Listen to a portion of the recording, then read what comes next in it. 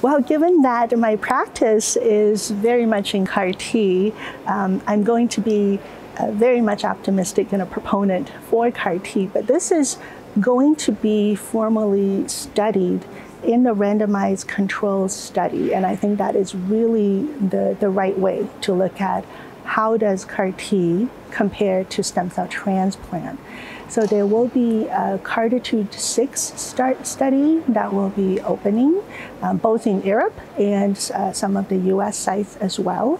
This will be for myeloma patients, newly diagnosed myeloma patients with high-risk features. So we do know that with the current available treatment, the overall survival, the progression-free survival, it's still short for these patients. So we need to improve the response in these patients.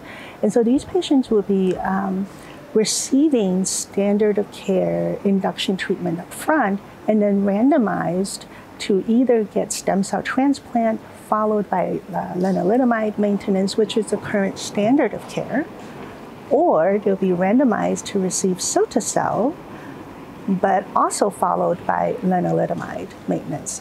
So it's, even though cilta-cel is currently approved in the late relapse setting without maintenance, this is a way to do a more fair comparison, if you will, between the two treatment options.